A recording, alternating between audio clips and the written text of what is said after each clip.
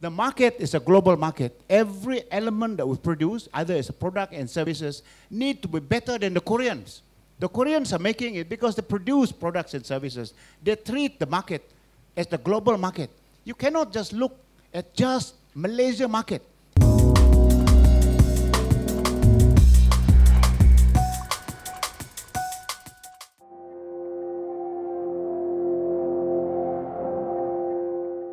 Stock markets do not like uncertainty. And if there had been either a Pakistan win or a sort of hung parliament situation, that would have resulted in uncertainty, and the stock market would not have liked that. However, with the current result, you now have economic certainty.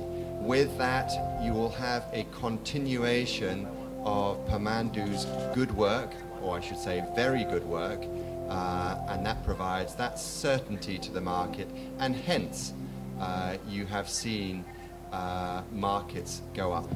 While we all agonize internally in Malaysia, actually the rest of the world's looking at the Malaysian economy and saying this is all pretty good because you have consistent GDP growth, you have consistency in earnings, and actually now you no longer have political risk.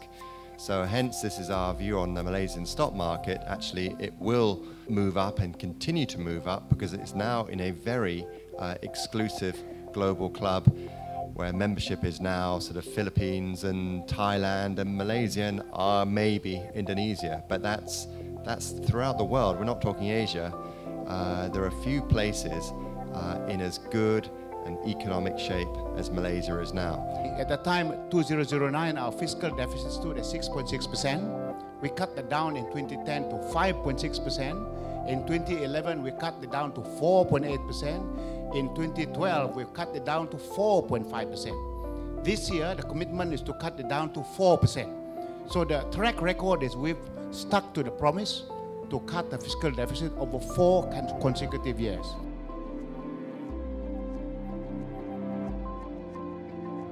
Let's revamp, improve our education system. We have an education blueprint because the core for making sure that the talent pool for the next generation will stand shoulder to shoulder with the best talents in the world. That cannot happen when we don't have an education system that provides the competitive, hard, solid talent that we have for the future. To my mind today is for the future of this country rests solidly on an education system that will deliver students that are better and better and better than many, many other countries. So now we have a program under the NKRA to make sure that we open as many preschool as possible in Malaysia, and which we did. And so we've now put it up from 60% to already 70% in the last couple of years.